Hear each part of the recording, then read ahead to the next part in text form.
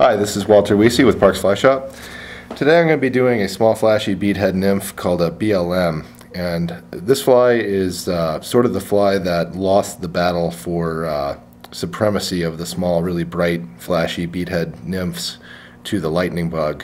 And I believe the reason it lost that battle is because the material it's tied with is angel hair, and it's much more annoying to use than standard tinsel is. The reason I'm tying this fly is it's one of our most consistent lake flies. It's the fly my clients have been doing the best on our private lake trips over the last couple weeks, and it's also the fly that I caught my single biggest fish ever in Yellowstone Park on. It was a 24-inch rainbow in Trout Lake. Sight fished to it a couple years ago. And the way we'll typically fish this fly is we'll fish it under a dry fly, especially when we're sight fishing under an Adams or a Trude, size 14 or 16, and look for cruisers and just put it right in front of them, and it's kind of a small flashy mouthful. So I'm going to go ahead and get going here. And my hook is a size 16 Diarrhea 060 standard nymph hook. It's a 3/32 gold bead. My thread here is olive dun, size 80. And despite the bead, it's not a bead head fly, it's a bead thorax fly. And so the first thing I'm going to do is take that bead and pull it slightly back from the eye, and I'm going to make X-wraps to secure that bead in place, and make those X-wraps right over the top of the bead, because they'll be hidden by other materials in a little bit. And then when you get your bundle of angel hair, it's kind of an annoying material. Very fine mylar. It's like super fine crystal flash. Kind of a good rule of thumb with it is clip off more than you think you need, and you actually don't need very much. And it tends to be kind of have a lot of broken tips. Hopefully you can see there. It tends to be all different lengths.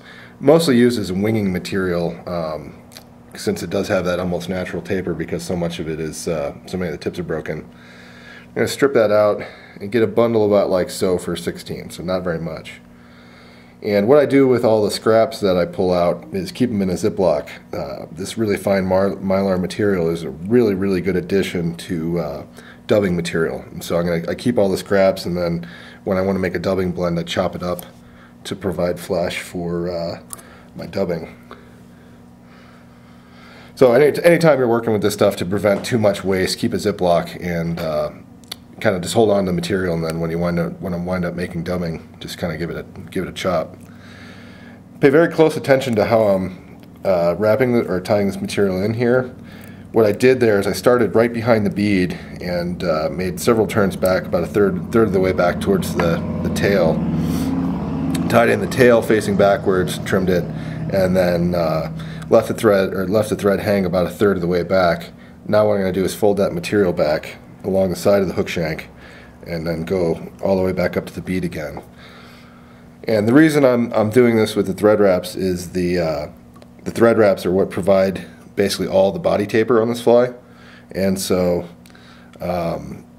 layering the underbody like that gives me just enough of a taper so that it looks, like a mayfly nymph ought to look.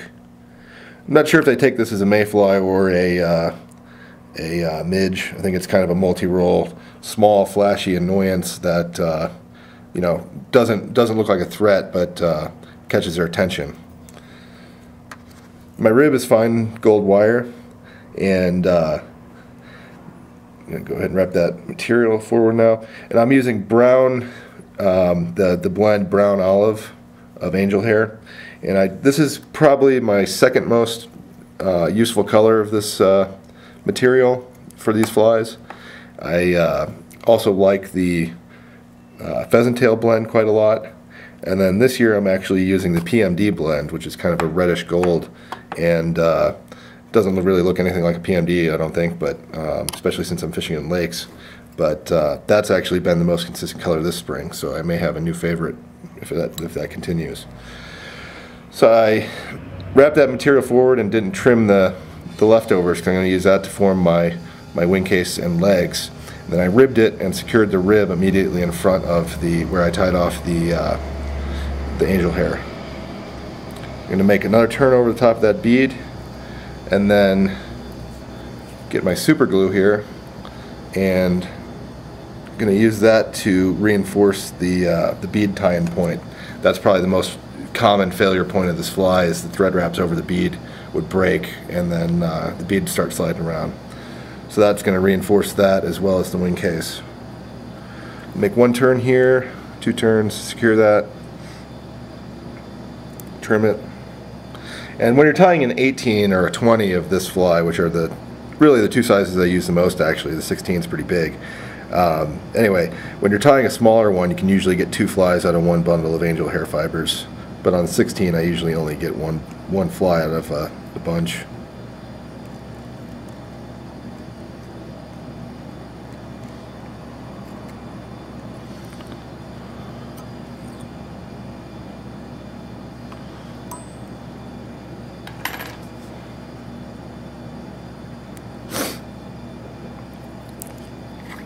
And final step here. Brand new bottle of head cement. It's a little bit full to make it easy to get a small drop on there. The last step is to give it a drop of head cement there. And you can, if you want to, use a tapering scissor to trim away some of the fibers on the tail to give a natural taper to the tail. The fish don't care at all, so I usually don't bother.